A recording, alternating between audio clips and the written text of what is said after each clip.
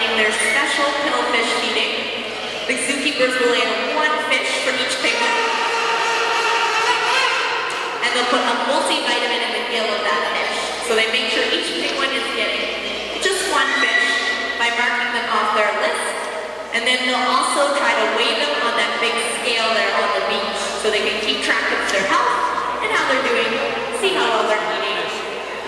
This is the only hand-fed fish they get today. Later they'll get scatter feeds where the fish is actually thrown in the water and then they swim for their food to keep active and give them a little bit of competition.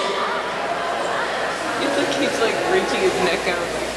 Just gonna, I can reach it without getting on the scale. And you can see one of the Gentoo penguins, little guys with the white on their head, standing in front of us on the rock with his wings out. Often they'll do this when they get kind of too warm and they're trying to cool down by letting the bottom escape from their stomach. And the squawking from that king penguin at the back you're hearing can be kind of a call to their mate. So sometimes they'll call like that, and their mate will answer so that they can find each other.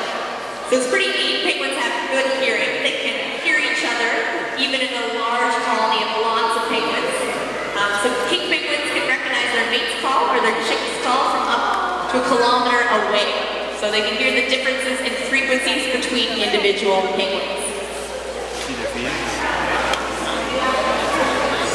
And once our keepers are